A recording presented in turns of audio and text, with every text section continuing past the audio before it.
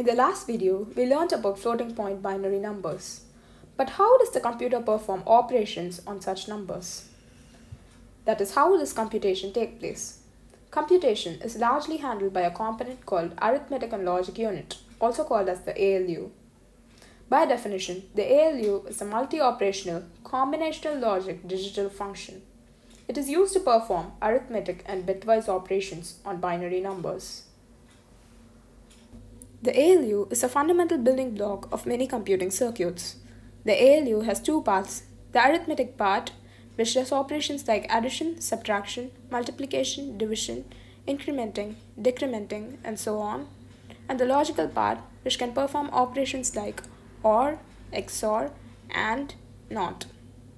Simply put, ALU is the calculator portion of the computer. An ALU takes in inputs called operands. These are the values on which the calculation will be performed, and another input called the opcode. This specifies which particular operation will be performed, that is to add or subtract or to perform AND or XOR.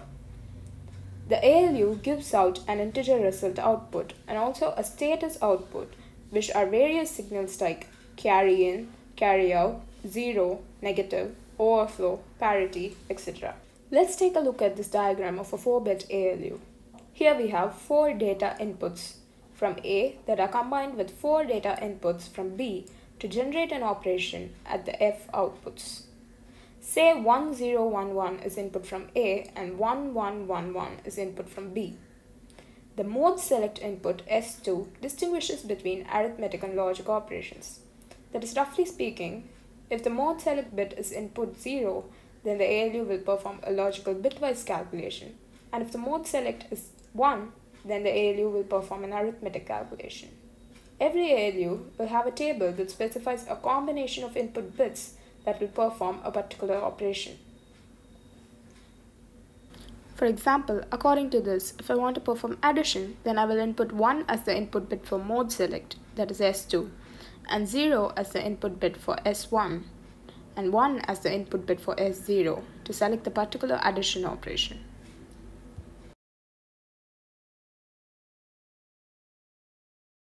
The input carry is quite often used as a fourth selection variable to double the number of arithmetic operations that can be performed. In this way, it is possible to generate 4 more operations for a total of 8 arithmetic operations and 4 logic operations. Now let's look at how ALUs perform operations. An ALU consists of adders. An adder is a digital circuit that performs addition of numbers.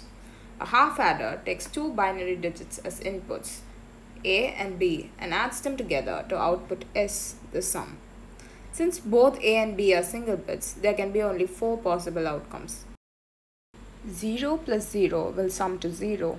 0 plus 1 will sum to 1. 1 plus 0 will sum to 1 again.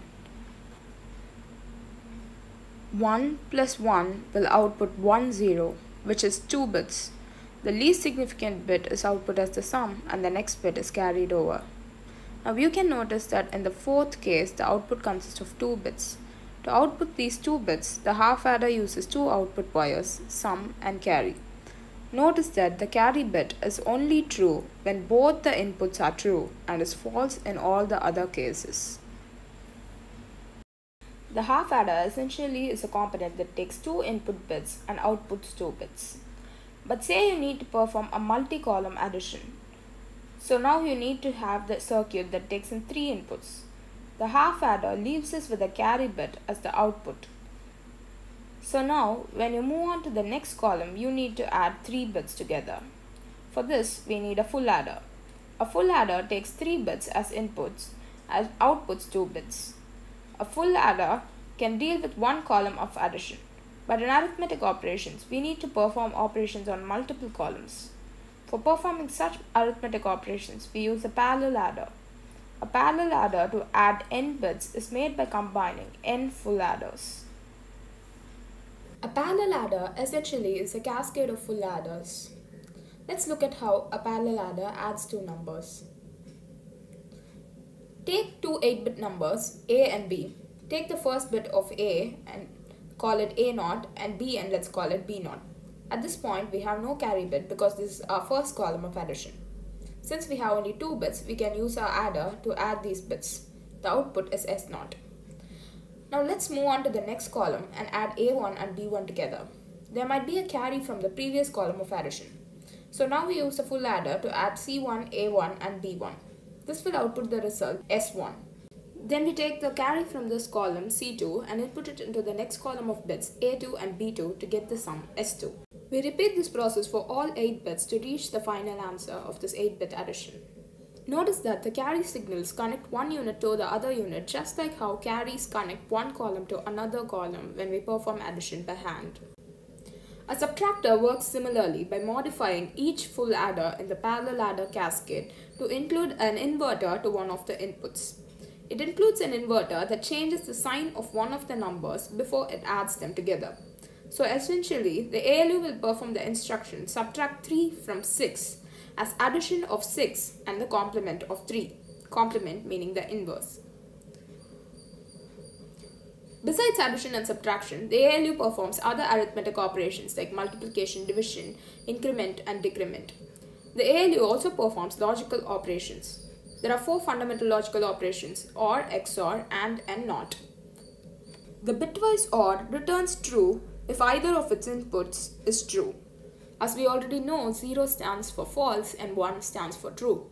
So 0 or 0 is 0, 0 or 1 is 1, 1 or 0 is 1 and 1 or 1. The exclusive OR returns true if and only one of its inputs is true and the other is false. 0 XOR 0 is 0, 0 XOR 1 is 1, 1 XOR 0 is 1 and 1 XOR 1 is 0.